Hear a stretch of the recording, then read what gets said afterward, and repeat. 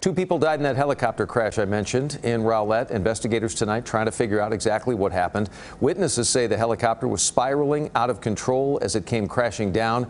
It all happened right along the 2200 block of Lakeview Parkway between Centerville and Rowlett Road, which is right west of the President George Bush Turnpike.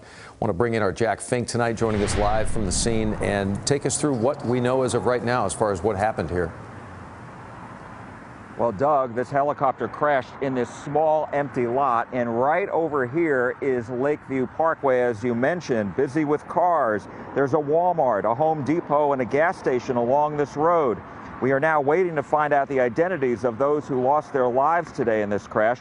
All Rowlett Police can say at this point is that they were two adults not related to one another. We know that the FAA was out here interviewing witnesses today. We know the NTSB is going to be out here tomorrow morning looking at all of the wreckage. These white flags that you see on the ground are pieces of the wreckage. And while the main part of this wreckage is here, I want to draw your attention to the top of that self-storage building. That white piece appears to be the tail section from the helicopter.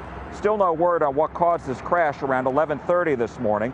Witnesses tell us they heard a loud bang, and when they looked up, they saw the helicopter spiraling to the ground and that its tail section had already come off.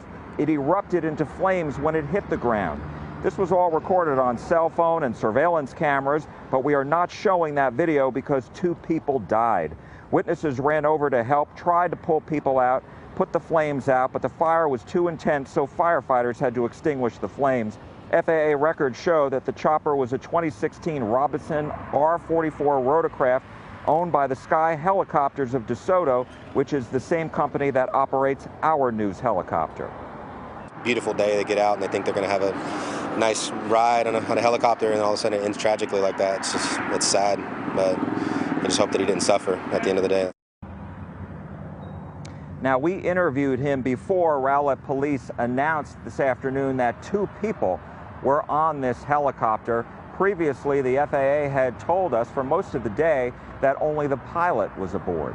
Live in Rowlett, Jack Fink, CBS 11 News. Be thinking about their families. Jack, thank you so much.